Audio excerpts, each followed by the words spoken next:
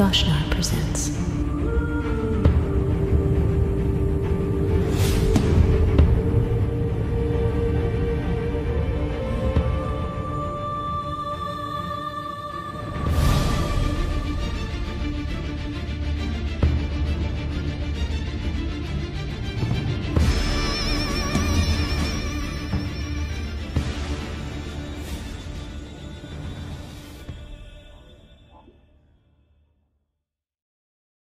Ankrahmun.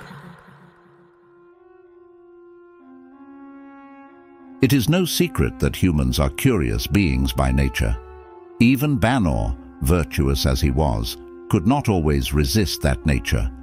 When he commanded that the city be founded right in this location, he might have been guided not by the favorable conditions alone, but also by his curiosity towards these ancient structures.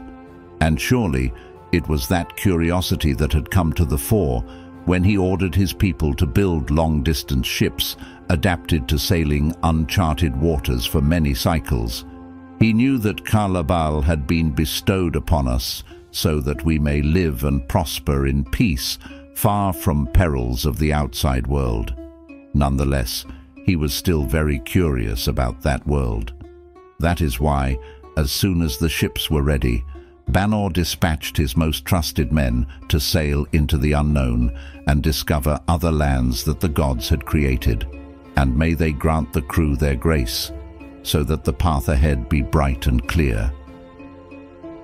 The sentries continued to gaze at the endless ocean, looking for any signs of our returning ships. One morning, a sentry observed tiny dark shapes on the horizon. They were no product of his exhausted mind, nor a trick of light after an overnight watch. And yet, the people's initial joy quickly gave way to fear. The guard stationed on the highest tower was the first one to notice that the incoming ships had not been built in our shipyard.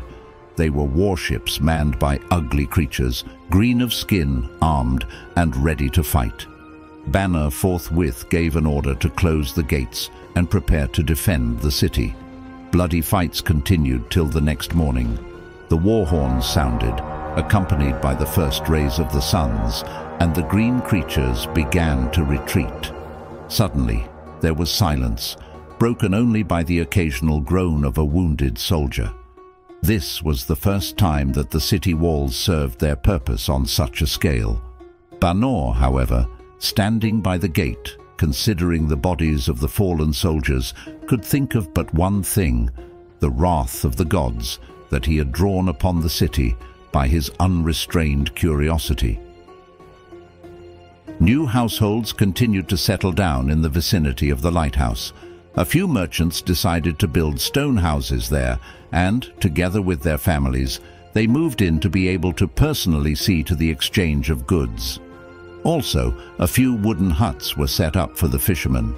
The fisheries there had not been as heavily exploited as those around the city, and the fish could be picked up right away by the caravans, which were running more frequently in that time.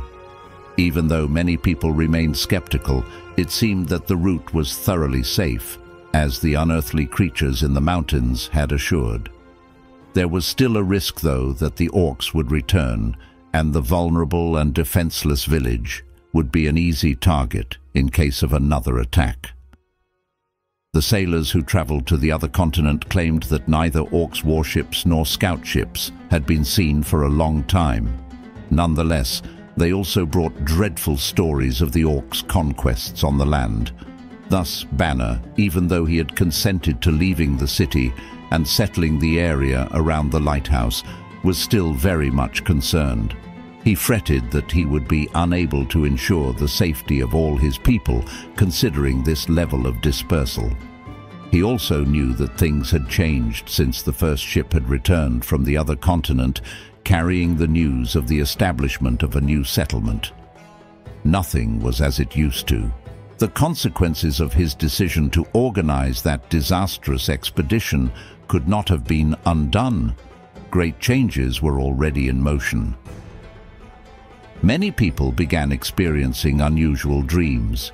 Interestingly, the majority of them were merchants and travel guides, which led some people to explain this phenomenon with travel-related anxiety that might have been caused by those preposterous rumors I mentioned before. Others attempted to associate this with the arrival of the final group of settlers from the continent to the factory. There was, however, nothing that could corroborate this particular theory. There were also those who would recall the story of the seamstress, who, having been deemed deranged, had died in the hospital with symptoms of poisoning. After all, conspiracy theories always find eager supporters. In the meantime, the preparations for the fourth banana fete continued according to plans.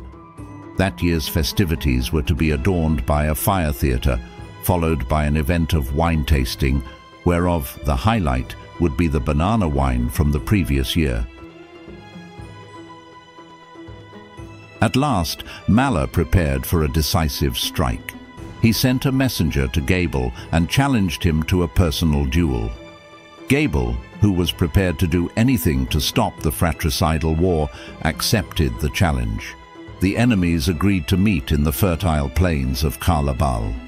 There they stood, face to face, the old king and the usurper, and so did their armies, because neither of two was gullible or foolish enough to come on his own. It was the greatest gathering of jinns in recorded history. Eventually, Gable stepped forward to meet his opponent. This was the moment Mala, who had never intended to fight honorably, had been waiting for. All of a sudden, the earth opened in 1,000 places, and hordes of vicious undead attacked the Gable and his army. For Mala had secretly formed an alliance with the dreaded necromancers of Drefia, and it was them who controlled the undead hordes that fought for him. Faced with an overwhelming enemy, Gable and his army turned to flee. A number of Marid was caught and slaughtered on the spot, but much to Mala's disappointment, the majority of Gable's troops managed to escape southwards in what appeared to be a well-planned strategic withdrawal. And how much greater was his surprise to find that the Marid fled to the city of Ankrahmun, where they appeared were expected. It was then that he realized that Gable had suspected a ruse all along, and that he had prepared a counter-strategy. Mala immediately ordered his troops to abandon pursuit, but it was too late. The undead marched against Ankrahmun with all the determination of a mindless killing machine, and the Ifrit, blinded by rage, did not lag behind, only to be met by ceaseless barrages of arrows and catapult stones. A cataclysmic battle ensued. Wave after wave of undead and Ifrit stormed against Ankrahmun, and wave after wave broke at the huge fortifications of the city. Both the Marid and the humans were well prepared for this battle, and even though Mala's army wreaked havoc, they never yielded. At last, even Ba-Leal, who led the Ifrit in battle, had to admit that the Marid and their despised human allies fought valiantly. However, despite the heavy losses, he was determined to decide the war there and now. He summoned the most powerful Ifrit wizards and ordered them to unleash a huge column of magic fire onto Ankrahmun in order to render the city and all those in it to cinders. The Ifrit wizards followed his orders, and soon a wall of devastating fire rose up to the sky. However, when they tried to move it, they realized that they had lost control over it. The Marid had soon seen through Ba-Leal's plan, and Faradin and his fellow Marid mages used their own magic to turn the devastating flames against their creators. A fierce battle of wills ensued between the mages from both sides, and the whole battle came to a halt when the two armies watched in horrified fascination as the terrible pile of flames wandered seemingly undecided.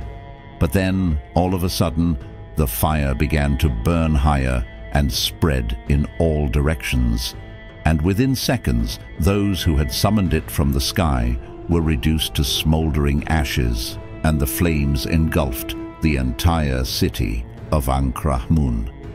That was the turning point of the great battle. Thanks for watching. Don't forget to like and subscribe.